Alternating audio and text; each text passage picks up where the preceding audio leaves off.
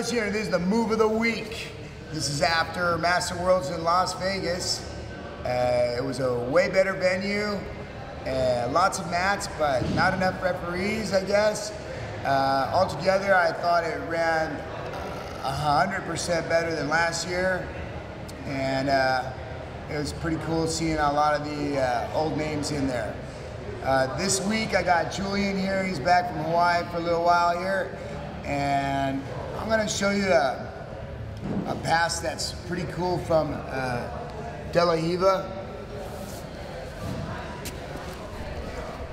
The reason why this was working is A, when you open the guard, you didn't rotate your toes outward, and it's already it's kind of compromising my knee because it's here, turning my knee here. So what I want to do is I'm going to push it down like this and make this fork grip right here, right? And what I like to do is I'm going to do what the young guys taught me, and I start to walk my foot towards their armpit and grab the collar so that they lose, how can I say, their power band is no good here. Here he's gonna have good power and open up his body, but if I walk this forward and reel it into my ribs like this, is bad for him.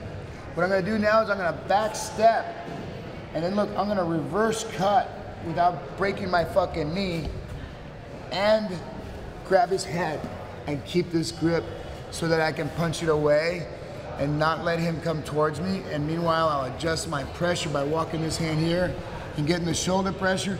And then my hand or my hip or my knee goes here, always by the hip, and I come and I put the weight on the guy, center on center, with my hips down and my knees off the floor. That's correct, right? So, he's here like this. I make my fork grip. I push this down and turn my foot and come here, and I start to walk my foot forward and pull him towards me so that I get my elbow close to my body. I'm gonna back step, and then look, I'm gonna reverse cut, and I turn my foot out and reverse cut and grab his head. Now I can walk this, get the pressure on, knee by his hip, and let go, replace it, center on center, and my hips low with all my weight on Julian, not like this. Now we're just fucking cuddling. Right? One more time for the stupid people. So, here, fork grip, look, push it down, turn the foot, grab.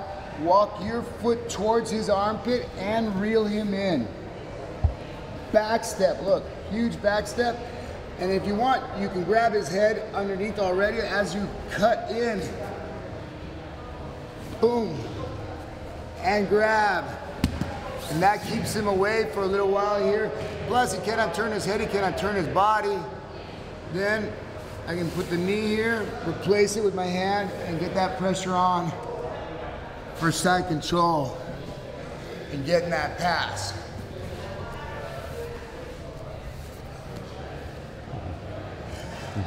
And that's your move of the week. Thanks to all my great sponsors for supporting me through Fight to Win and the Master Worlds. And go fucking train.